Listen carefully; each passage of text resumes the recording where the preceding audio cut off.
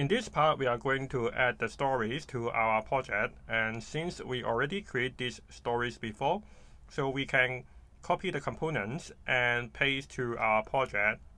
So I already copy from our stories project, so we can paste the components here. And then add the index page and go to the feed. And we should import this to these sections. So we type stories, and then we import the stories from the stories.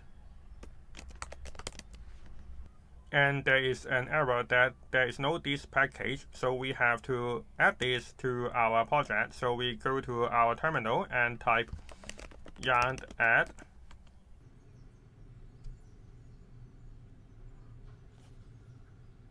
And then we go to the localhost, and now you can see we have these stories, but you can see there is scroll bar up here, and you can see in our finished product there should be no scroll bar because there are two plugins that we haven't installed yet.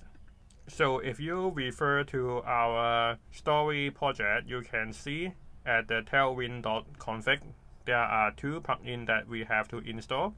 One is the scroll bar hide. So we copy this and back to our project, and we type yarn add. And then we also have to install the other plugin. So we copy this and paste to our terminal.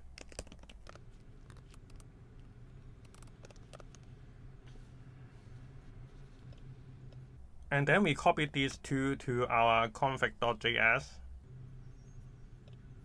And under the plugin, we type these two required.